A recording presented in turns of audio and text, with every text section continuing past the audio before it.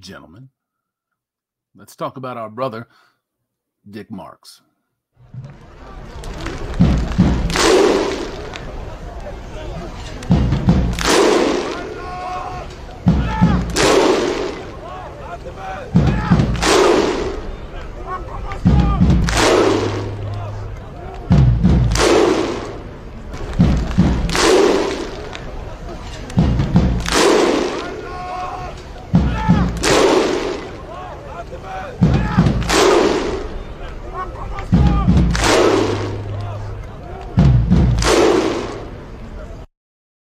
An update on the GoFundMe.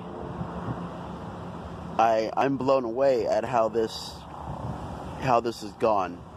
I never expected such a turnout. Every one of you, especially a handful of you, I think 3 of you, really just blew it out of the water. And I don't know how to react. I'm not familiar with such kindnesses on my behalf. I don't know what to emote or how to emote. Thank you all from the deepest part of my cockles. I couldn't have done this without you, clearly, but you really got my ass out of the fire on this one. And you didn't have to, and that's amazing. That's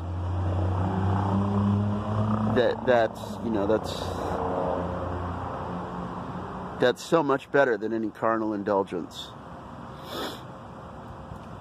So we're going to move forward and see if we can get to the penultimate goal that is now set. If I do not, I've been looking around, and I do, at this point, have enough money for a sizable down payment on a newer, albeit still used, vehicle. Again, may God smile upon all of you that contributed to this. Thank you so much for blessing me with this kindness, this generosity that by no means I deserve. I've done nothing for any of you, but you came through, and I am truly grateful and humbled for what you have done. Thank you so much. That was our brother Dick Marx about a year ago, a little over a year ago.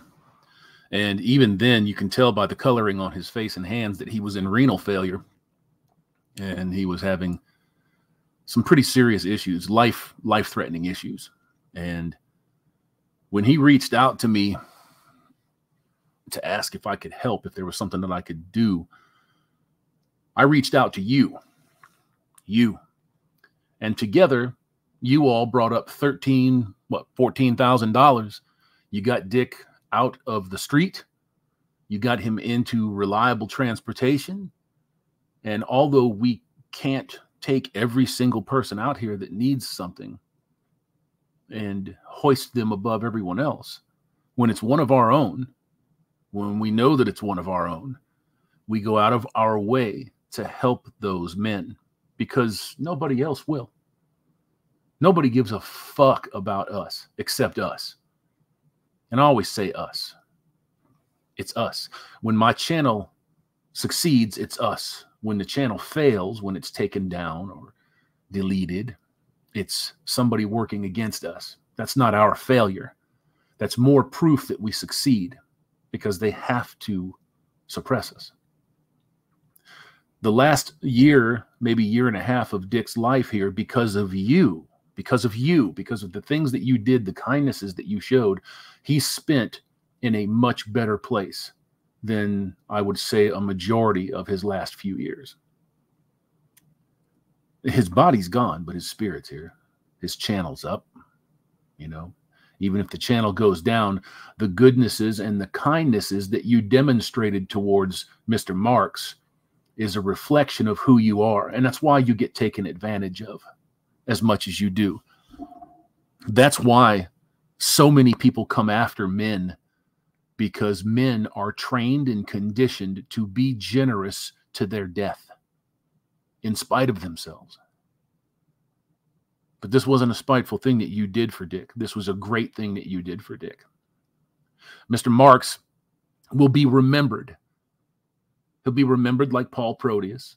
He'll be remembered like Vincent MGTOW. He'll be remembered like Renegade One. He'll be remembered like David Carroll, like so many others.